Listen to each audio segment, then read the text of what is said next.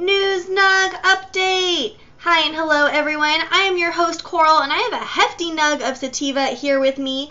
We are going to bring you 4 cannabis related news stories. You can always head over to Instagram, Twitter, or Facebook.com/newsnug and catch up during the week with how people are staying high around the world and what's going on in the cannabis business and community. The 4 stories I'm bringing to you for this week were user submitted, so I'm always taking submissions of what's going on local to you. You can hit me up via email, Twitter, Instagram, Facebook, all those things I mentioned. And the first story this week is coming out of Virginia, in which the House of Representatives has allowed for marijuana oils for epilepsy. It's a very, very narrow bill that was passed, and it's only allowing 2 oils derived from cannabis. It is not a gate opening to medical marijuana for all types of patients. It's very specific to epilepsy patients, and some of the representatives seem very, very proud of themselves for having such a narrow law. It's something that I think will need to be brought in to better reach all patients that can benefit from cannabis, not just of a specific illness or ailment.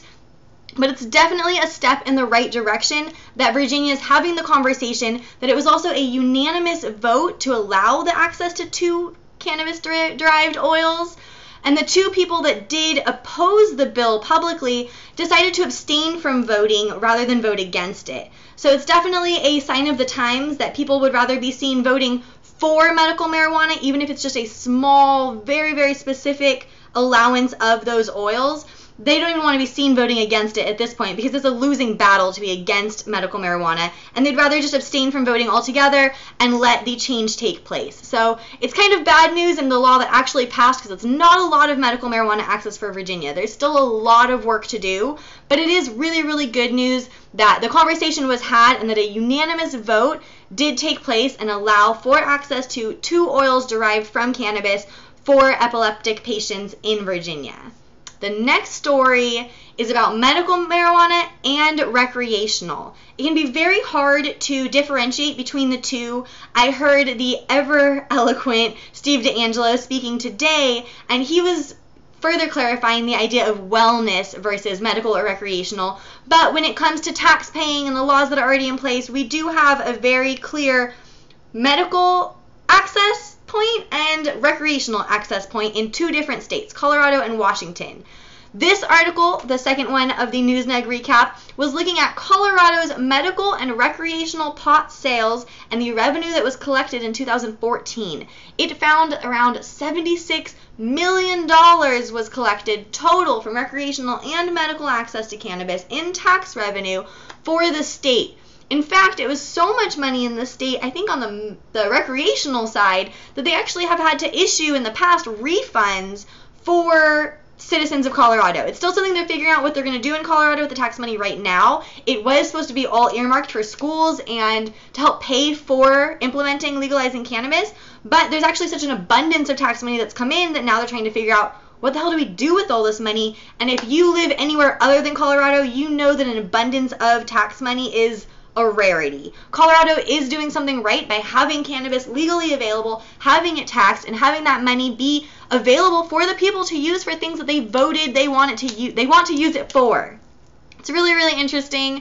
And combining those 2 industries, medical and recreational, when we look at the total sales numbers, the total revenue numbers from cannabis, I think it's important that we look at a combination of recreational and medical, because all in all, like Steve DeAngelo has said, we are pursuing wellness. We're pursuing health and wellness, and I don't think labeling it as one or the other, medical or recreational, is really demonstrating a clear understanding of how cannabis can benefit your life. So Colorado has 2 access points in place. Washington is still working out their access points. They do have recreational. They're kind of fading out the medical, and it's not a good thing. But a lot of money is coming into play with the tax revenue that is created in both of those systems.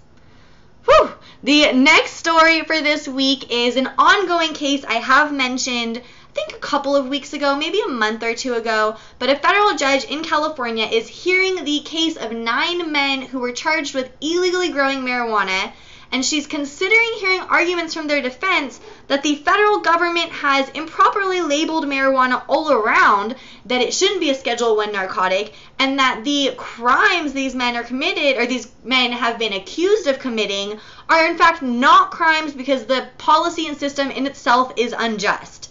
It's a super bold argument from a lawyer. I have not heard of a lawyer just saying it's not a crime at all in the first place, and that's why they can't be prosecuted. I've never heard of that happening before. So it's really, really exciting to keep your eye on this case coming out of California.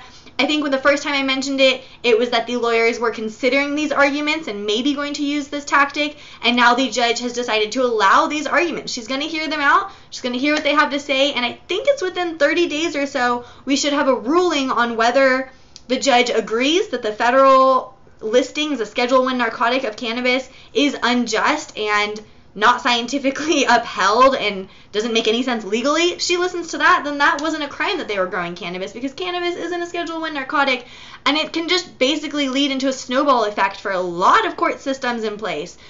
Super, super interesting case. I'm really, really curious to see how it plays out, and I'm really, really just impressed with the boldness of that defense. So way to go, and California, keep on chugging. I really, really want us to see legal access and freedom for the citizens ASAP. The last story I'm bringing to you for this week's News NUG recap is kind of a mixing of social media, which I do full-time, and cannabis, which I love full-time. And this article is about the Apple Apps Store having a ban on marijuana social networking apps, and that ban has been lifted. Woo, it's lifted.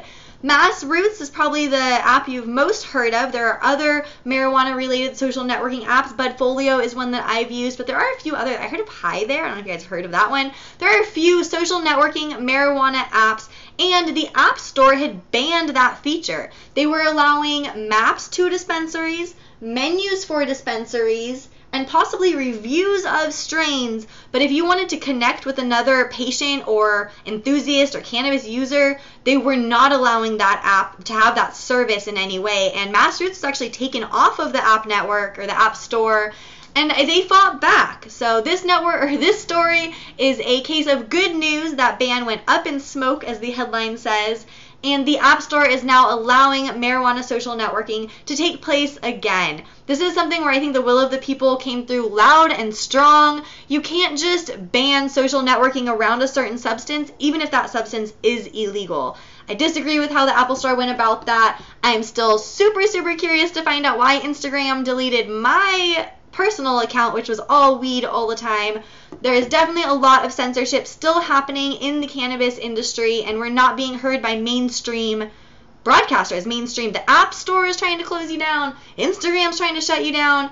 Bans will be lifted when people speak out about it. So I'm really, really excited to bring you the News NUG recap every single week. Definitely follow on Facebook, Instagram, and Twitter, and the News NUG video recap will be on newsnug.com once a week. I'm going to be vaporizing some sativa in this sweet little internet collaboration bong. Thank you guys, the people that sent this piece to me. It was a collaboration from a few artists online: Dune Glass, SETX Glass, and Fishman Glass. And I love seeing the internet come together and make something like that. That's super incredible. Let's vaporize some pot.